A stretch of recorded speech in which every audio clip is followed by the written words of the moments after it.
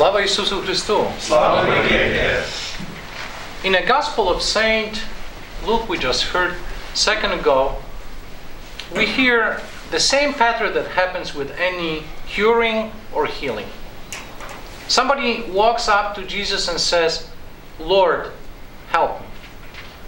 Be it leprosy here or some other sickness.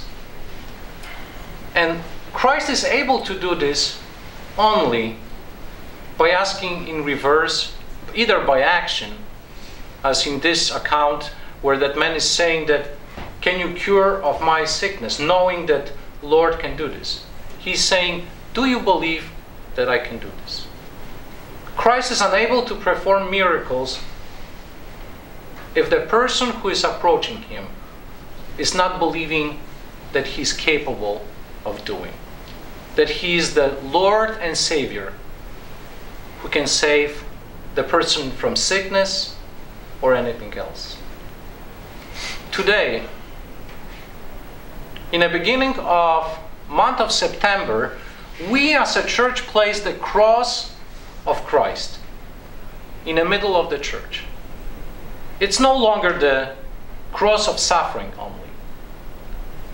It's not the cross that we place on Good Friday as a sign of Christ's passion and death.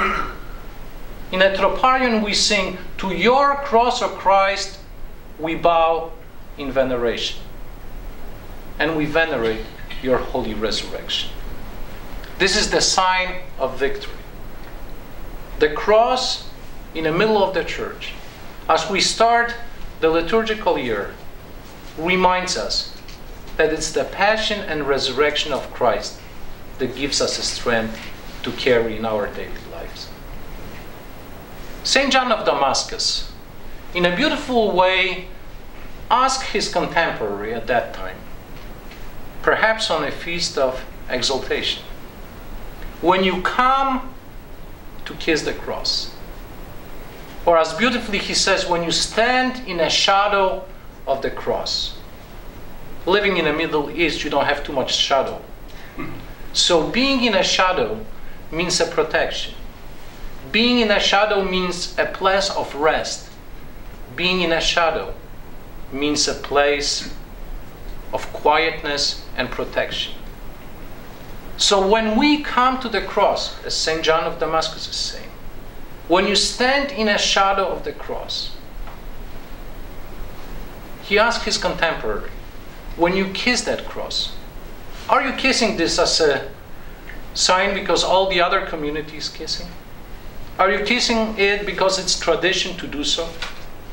Are we kissing this cross because the liturgical year reminds us to do this?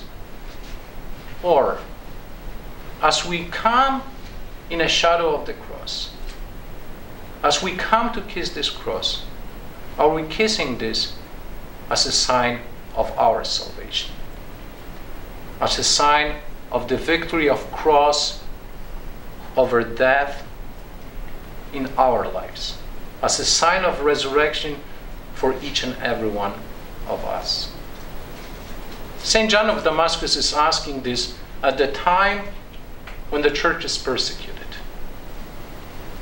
At the time when the church, to be a Christian, to make a sign of the cross was a commitment. You may lose your life by following that commitment.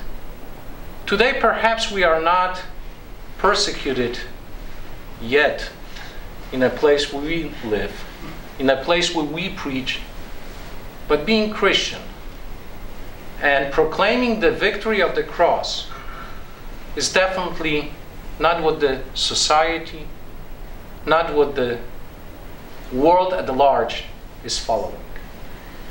But as this man who came to be cured of leprosy today in the Gospel comes to Lord believing that he is able to do so, are we, on this day of leave-taking of the cross, coming to kiss this cross as a sign of salvation for each and every one of us, knowing that whatever is to happen,